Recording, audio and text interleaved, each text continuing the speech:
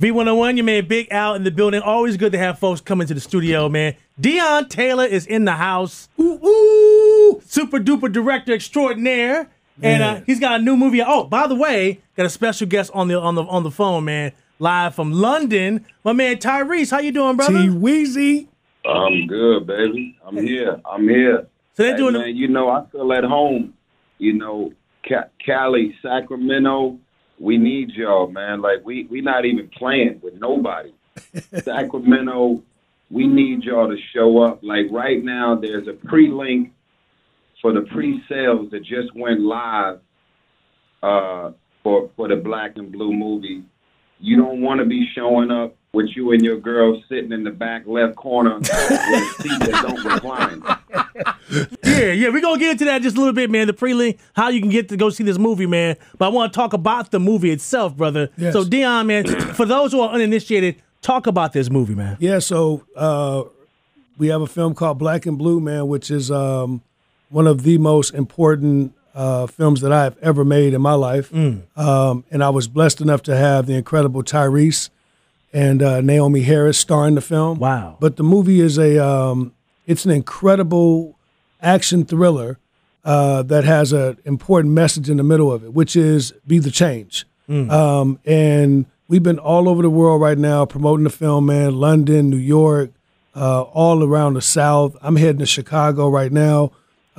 It's an important film, and it's one of those movies that has weight and substance that everyone needs to go out and support because it's for us, by us. Yeah. That's yeah. number one. But number two, we don't get to make movies like this anymore. Right. And like I said before, if you're a fan of Training Day, if you're a fan of Sicario, if you're a fan of those movies that really make you move emotionally, this is the one for you. So this is really like the Friday night, take a date, get the popcorn, and get your head blown off, right? Walk out of the theater and have something to actually talk about. You know, on the car ride home. Yeah, nowadays, man, you make these movies and they're like, I mean, you watch a film and within 10 minutes of walking out the theater, you forgot what you've seen.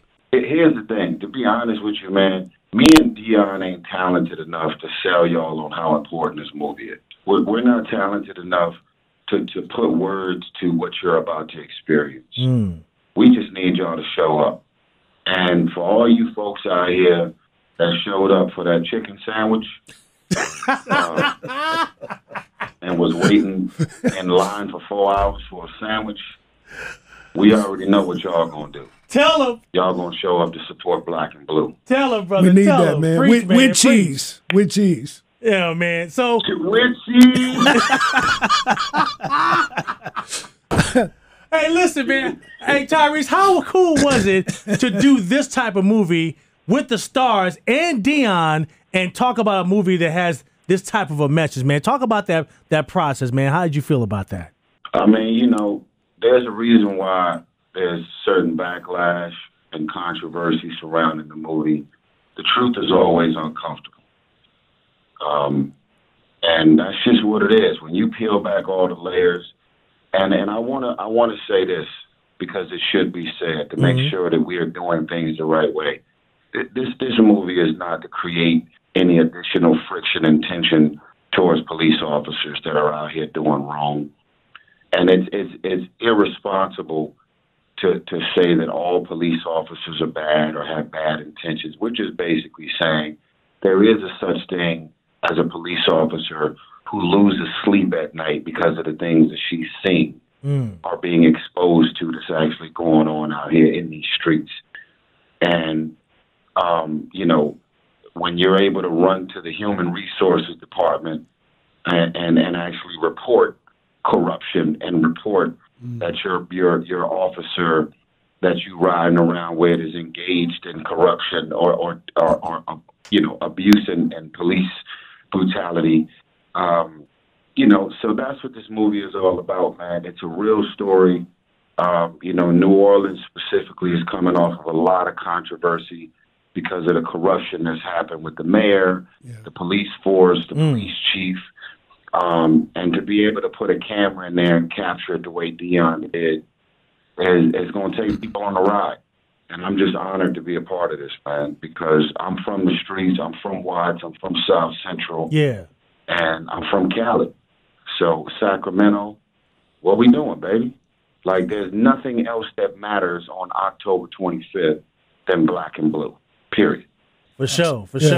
And so, especially with what's going on in Sacramento with the whole Stephon Clark thing and all that, it's really a pivotal moment for Sacramento to see this movie, man. Yeah, I thought that that's one of the things that I was highlighting actually in London and in New York was the Stephon Clark issue, which was basically saying, you know, without preaching, the reality is there's a female police officer in this film who basically witnesses something, sees it with their body cam, right, and basically she decides not to conform. And I was drawing a parallel line of that because outside of Stephon Clark, which happened right here with damn near 30 shots, right? Yeah. What I was comparing was all over the country, we've had all these young people be killed by the hands of cops. And the reality is behind most of these cops that's doing the shooting is 6, 7, 10 more police officers. If one police officer felt like, yo, what I just seen wasn't right and said something, we wouldn't be in the predicament we're in with all these cases. So the reality is, although we know that's a very, very hard line to cross, it is a human line. Yeah. And at some point, we got to get back to people being human and people actually saying something when they see something. And that is going to break the black and blue line in the streets. Because now we go like, damn, okay, well, this cop, you know, when you was choking Eric Gardner, the 4 officers behind him was like, yo, I walk by this dude every day. I seen him selling loose cigarettes. Right? So why y'all kill him? Right? If someone actually says something, and that's all we want right now. We want a community now where people actually get up and are vocal. When you see something wrong, you say something wrong. And it's interesting now because right now we have this whole whistleblower thing going on politically, right? Right. Well, that's what it's about. Whistleblower is someone that sees something that's happening completely wrong that could affect you, right? And if you see something wrong in the streets that could affect the community, you need to say something about it. So Black and Blue is really, really dope, man, in that way that it has that switch, it has that moment in there where it's like, damn, we got a message in here. But like I said, just like The Intruder, if you've seen that film, you're on the edge of your seat, you were screaming at the screen, you was like, this man crazy.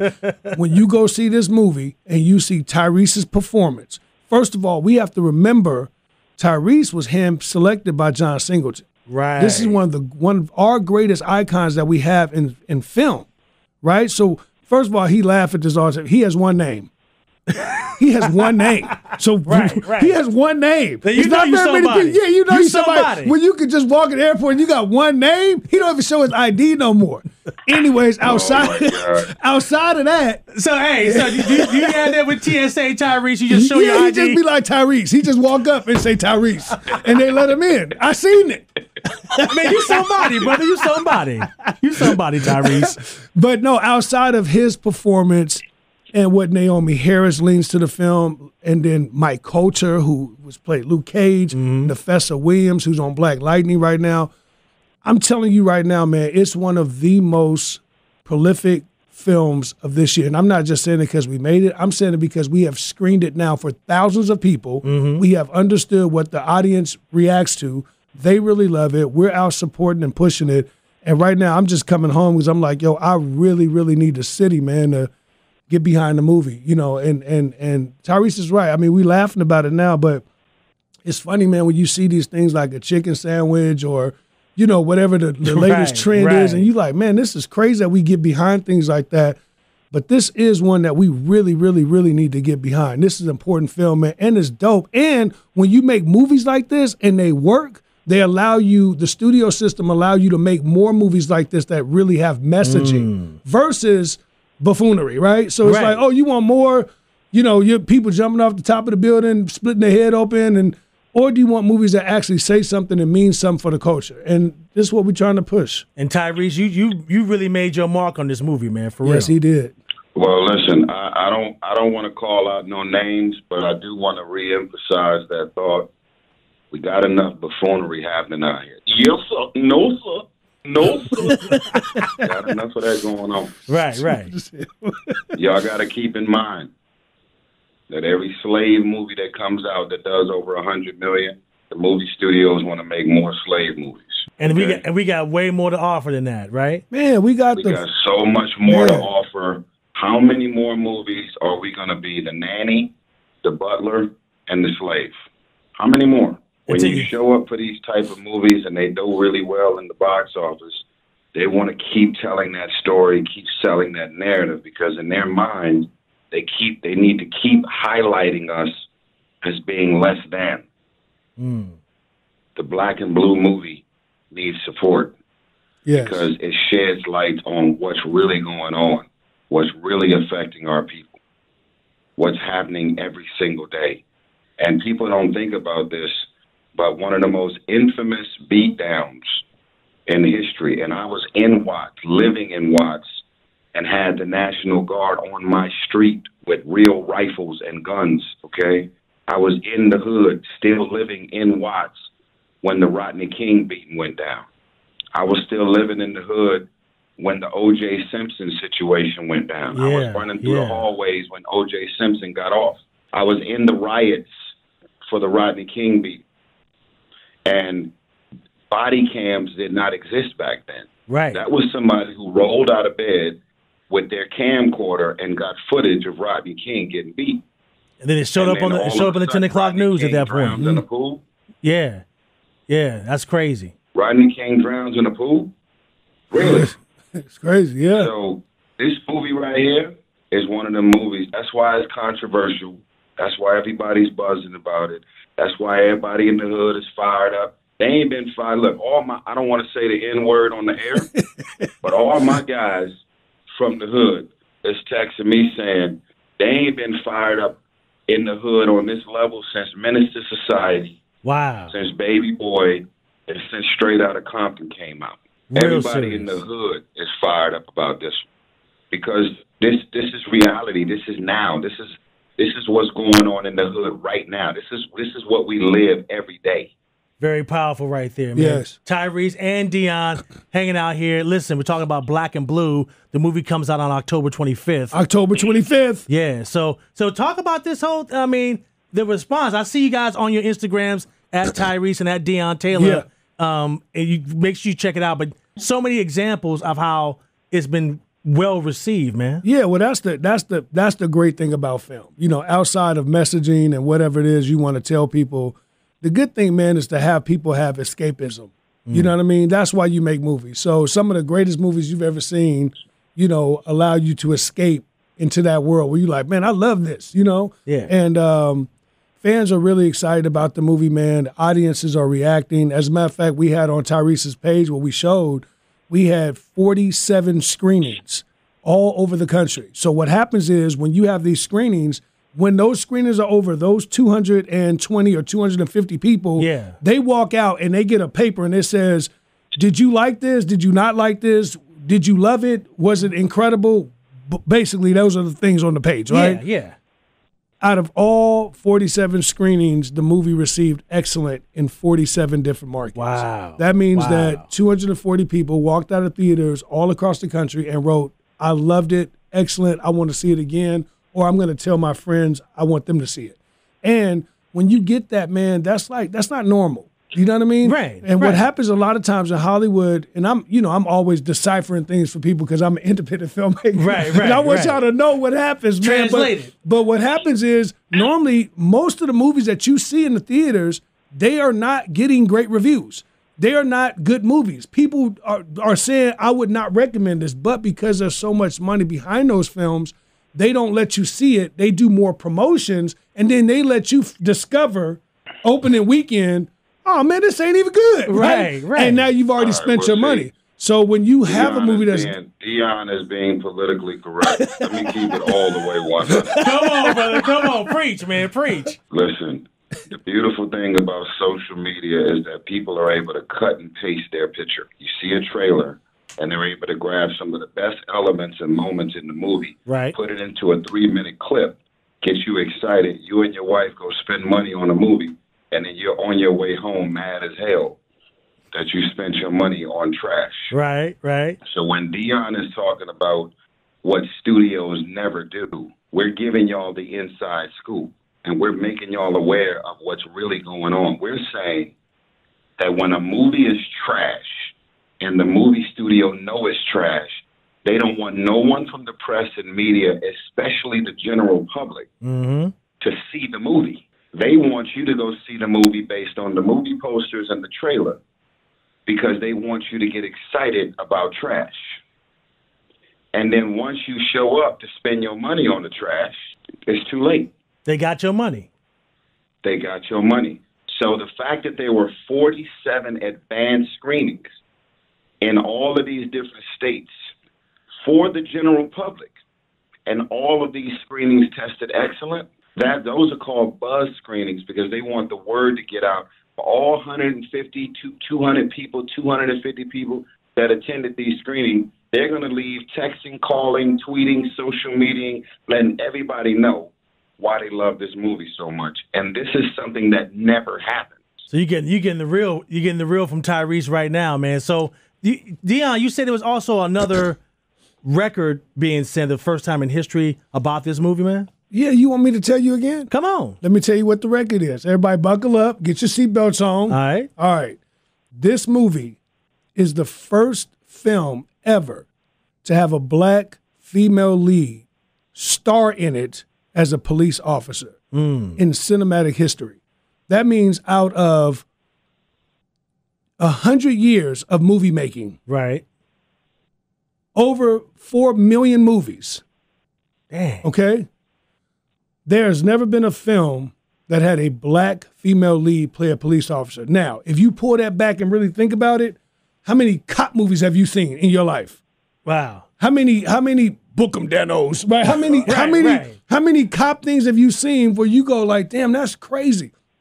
I feel like that alone for the culture, for the people, and when I say the culture, I mean everybody that's living the life that we're living. Right. You know what I mean? That's not gender or race baited, right? That's like, yo, the culture is everybody that's inside this bubble that we're living in. We're all going through this political thing right now. We're all trying to make ends meet. Everybody's like out here scrapping and fighting. But when you really be like, damn, I'm going to go support a film and see a movie, that's one of the things where you like, I got to go get behind that one. Yeah. Right? Yeah. And that was one of those big things for Black Panther, which was we had never had a superhero.